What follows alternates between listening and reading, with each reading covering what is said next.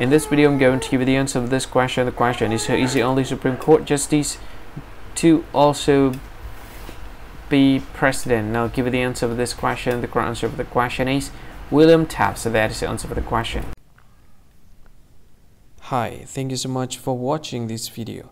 If you find this video is very useful, you can help this channel to grow by subscribing this channel. Please this subscribe button and don't forget to like this video. And if you find this video is not really good, or you don't really like this video, or you kind of feel that it's a little bit offensive or something like that, you can click this one, dislike button. You can do that anyway.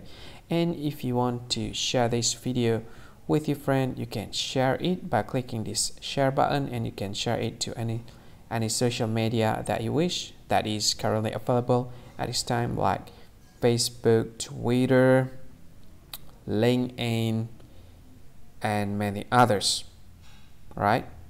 And if you want to add this video to your playlist, you can click this one. You can watch this video later, and you can find more options by clicking these three dots.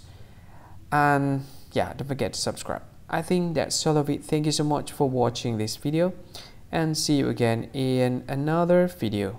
Bye bye. See you again.